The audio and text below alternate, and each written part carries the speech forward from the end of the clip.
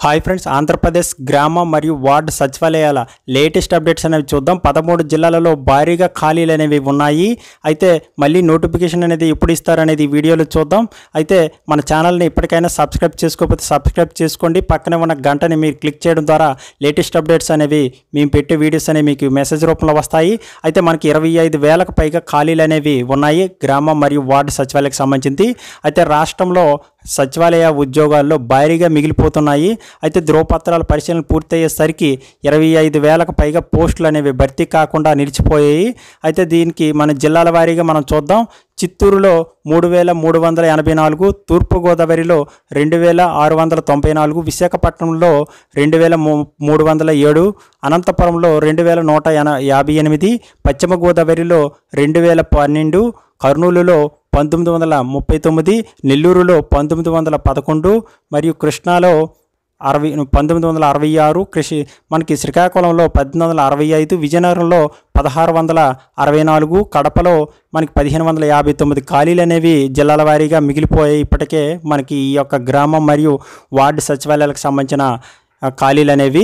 అయితే రాష్ట్రం మొత్తం కలిపి 25,287 పోస్టులు అనేవి మిగిలిపోయాయి. మిగిలిన పోస్టులకు మనకి జనవరి నెలలో నోటిఫికేషన్ జారీ చేస్తారా లేక అర్హత మార్కులు తగ్గించడంపై ఇప్పటే భర్తీ చేస్తారనేది ప్రభుత్వం అనేది తేల్చాల్సింది ఉంది. ఈ విషయంలో సీఎం ఎలాంటి నిర్ణయాన్ని తీసుకుంటారనే విషయం అనేది ఆసక్తికరంగా అభ్యర్థుల్లో అనేది ఉంది. కట్ ఆఫ్ మార్కులు తగ్గింపుపై చాలామంది ఆశలు అనేవి నిరుద్యోగులు అనేది పెట్టుకున్నారు. అయితే కట్ ఆఫ్ మార్కులు తగ్గించాలనే అభ్యర్థులు కింది కామెంట్ సెక్షన్లో కామెంట్ రాయండి. ఇంకా మీ ఫ్రెండ్స్కి కూడా ఈ వీడియోని షేర్ చేయండి.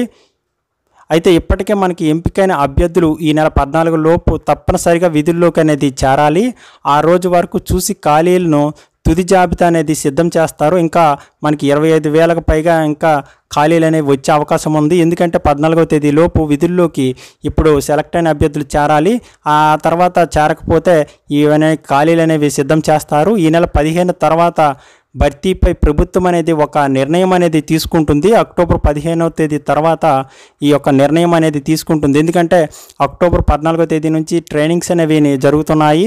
దీనివల్ల ఈ యొక్క ఇన్ఫర్మేషన్ అనేది మనకి తెలుస్తుంది. అందుకే 15వ తేదీ తర్వాత అనేది దీని మీద స్పష్టమైన క్లారిటీ అనేది ప్రభుత్వం అనేది ఇస్తారు. అయితే ఇప్పటివరకు మనకి ఈ యొక్క అందిన సమాచారం ప్రకారం మేము పెట్టడం జరిగింది. ఈ యొక్క ఇన్ఫర్మేషన్ మీకు నచ్చినట్లయితే షేర్ చేయండి, లైక్ చేయండి. Thank you.